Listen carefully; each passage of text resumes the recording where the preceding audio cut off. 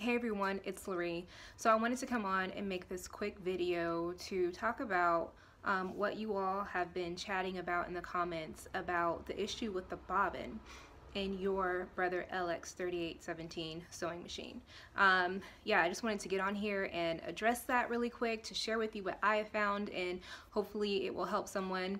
Hopefully it will also help someone who doesn't have a Brother sewing machine but you're having trouble with the bobbin. So let's go ahead and get into it.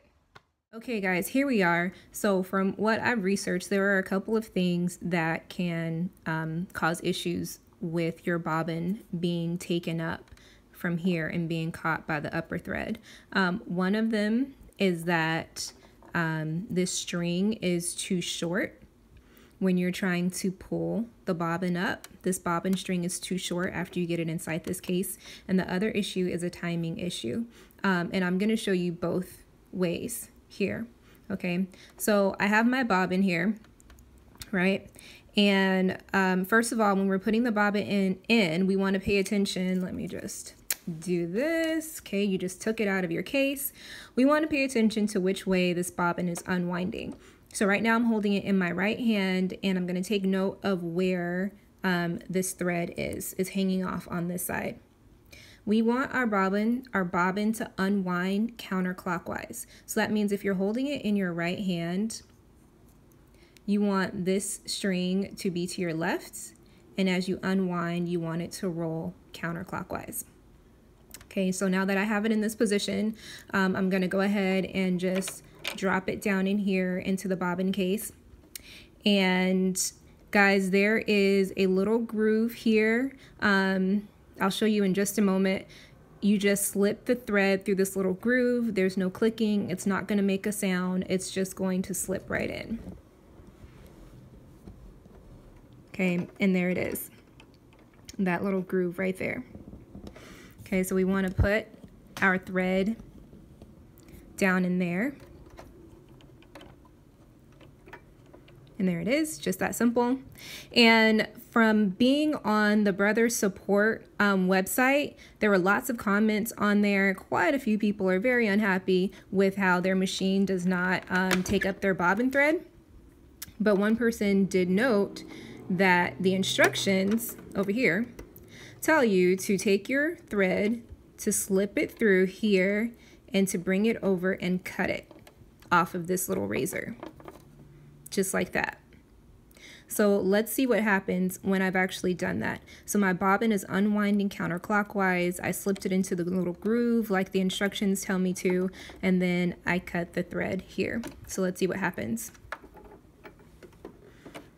I have my hand wheel right now, and I'm going to turn it toward me. I'm not going to turn it away from me. I'm going to turn it toward me to cause my needle to go down. And I'm going to keep a little tension there.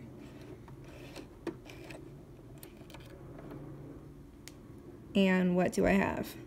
So when the thread is too short, it may bring up the bobbin thread like this.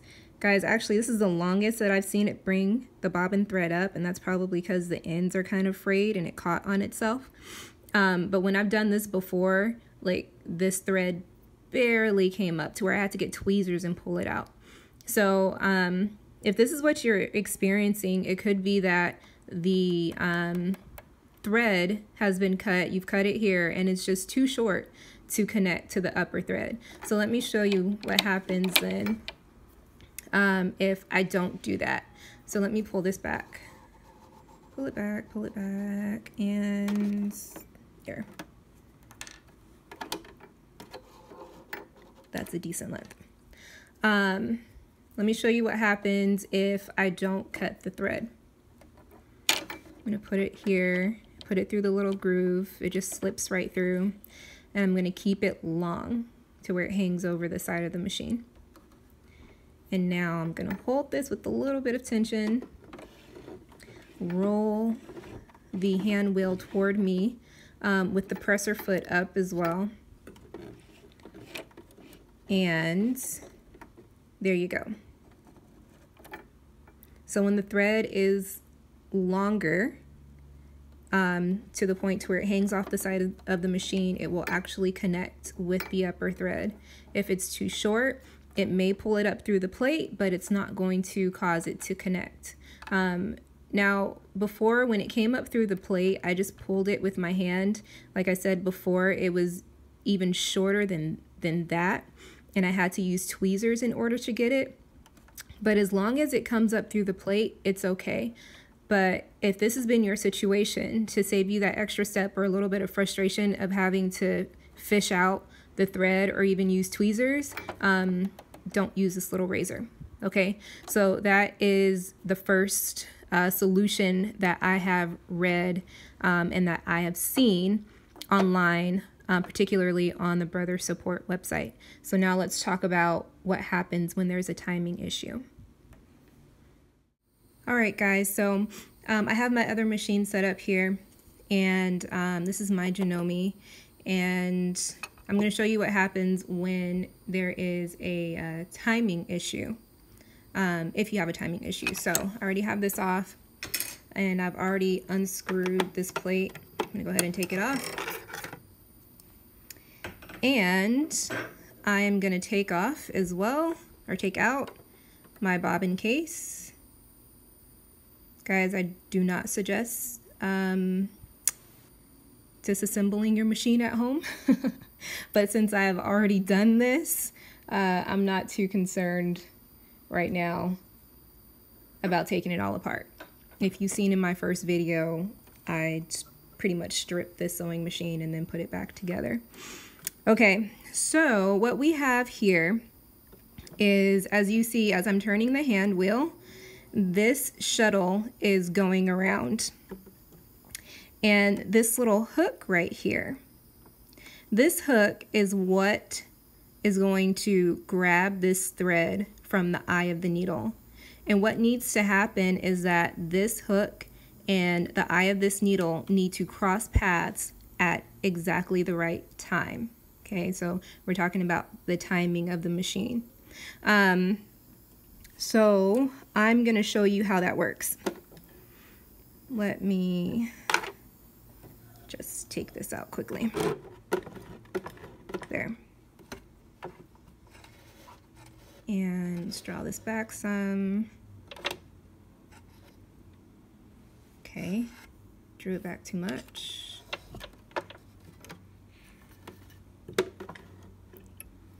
Okay.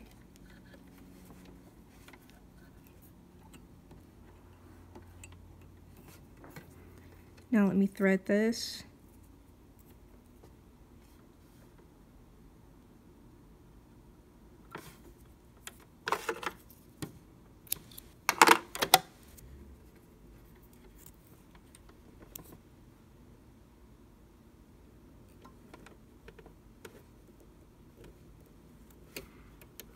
Okay, so here is the hook of the shuttle here.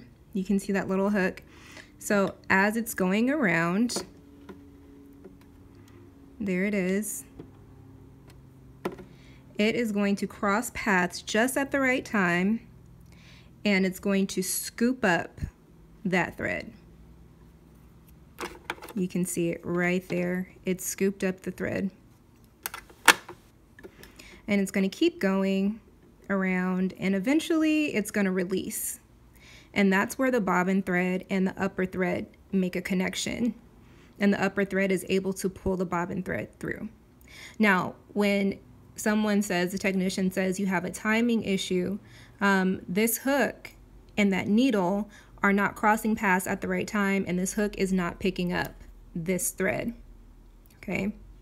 The other thing that can happen when you have a timing issue is you will start to sew, and of course it won't pick up the thread, and it'll also break your needle because the needle is coming down at a place that it shouldn't, and it's being broken. So one more time, there goes that hook. It's going to, within that little space there, it's going to catch on to the thread, loop it around, and then release it.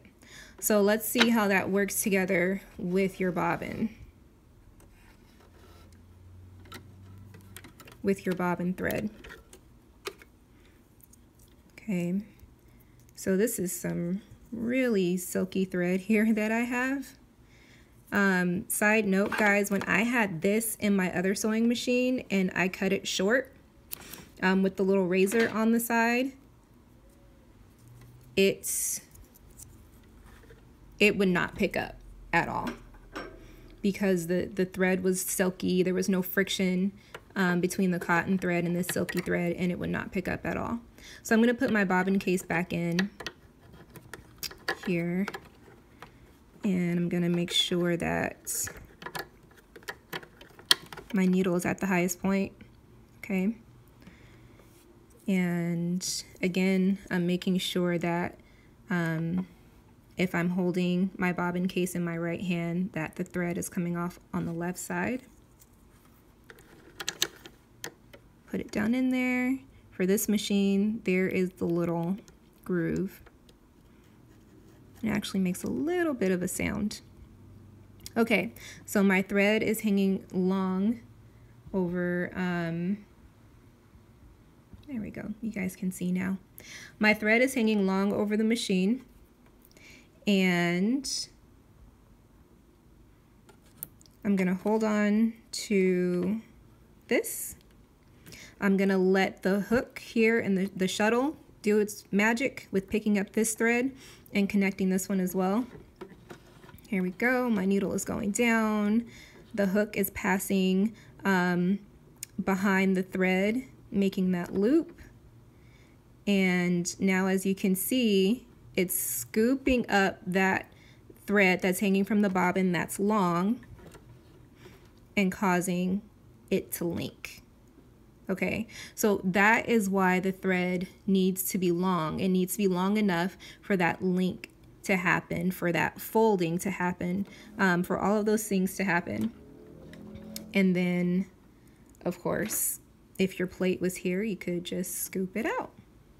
Okay, so I hope that answers some questions.